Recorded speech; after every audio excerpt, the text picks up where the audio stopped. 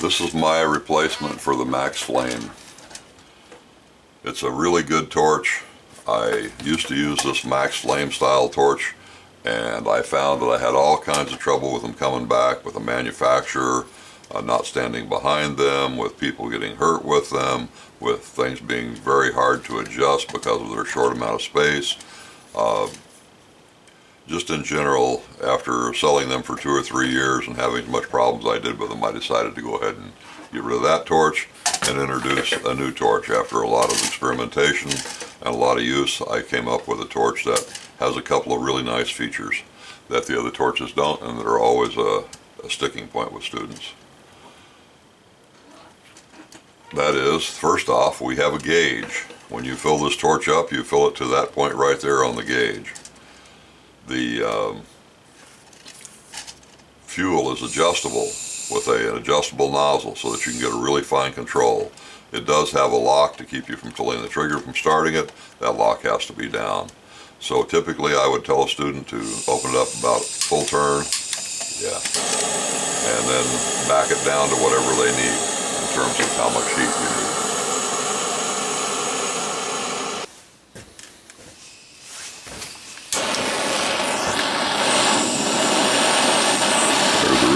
Flame. As your butane goes down, that's almost 2 inches wide. As your butane goes down and your torch gets hotter, they're gonna drop down a lot.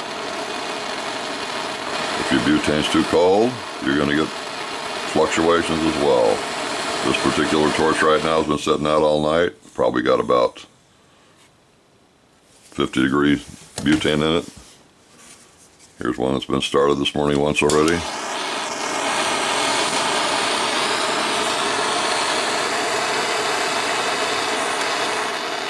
Unlike manufacturers and these people on these videos that are telling you, oh, it'll hold the charge for 30 minutes, you just charge it once, it's good for that. It really depends on how much you use it. For example, if you have it up at full flame for very long, you're not going to get probably more than 4 or 5 minutes. If all you're doing is using it down at a very, very small flame setting, you might get 20. All these types of torches use a lot of fuel. This torch has a different style end on it, so it doesn't plug up as easily. I still recommend you always use filtered butane, not the stuff that you get at the Walmart that has a lot of dirt and stuff like that in it. The small hole right there on the end of the torch.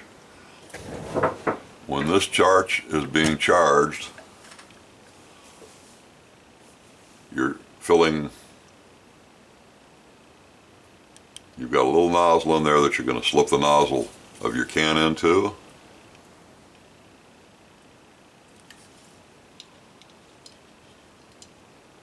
Like such. It'll be in there like so. Wiggle it around, make sure you're on it and not halfway off to the side or something. Whenever you charge these torches and other torches like this, you're going to have some leakage. The harder you can push, the less leakage you're going to have. This torch itself has a brand new situation where when you first sell it, you'll leave that on there for about 5 seconds upside down, counting them out like 1001, 1002, 1003, 1004, 1005. And it has a gauge.